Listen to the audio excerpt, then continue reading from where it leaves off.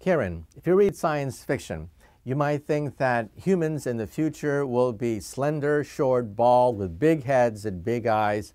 That's sort of the stereotype that you get from the comic books. However, you have to realize that as far as gross evolutionary pressure is concerned, there is none anymore on the human race. For example, in the old days, when we lived in the forest, there were enormous selection pressures placed on us to develop a large brain, to understand how to use tools, to run, to be able to navigate, to survive in the forest. Enormous pressures on us, because if you were not fit to live in the forest, you died. And so your genes are not here today. But how much evolutionary pressure is being placed on us today? Well, first of all, there are no more Australias.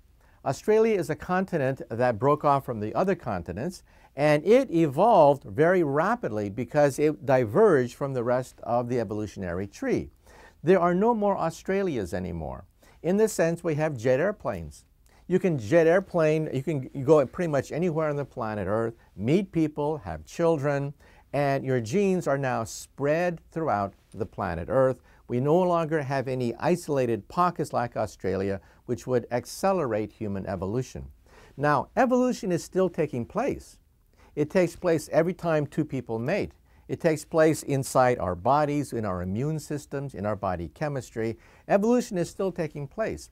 But gross evolution, that is evolution that will give us big brains, big eyes, bald heads, and little bodies, that kind of gross evolution is pretty much gone. Now, that doesn't mean that we can't have genetic engineering. That's many decades away. At the present time, we can only manipulate perhaps one gene at a time. It is a very painful process. We cannot, for example, create a pig with wings. That would require thousands of genes being manipulated, and we simply don't have that technology. We only manipulate one gene at a time.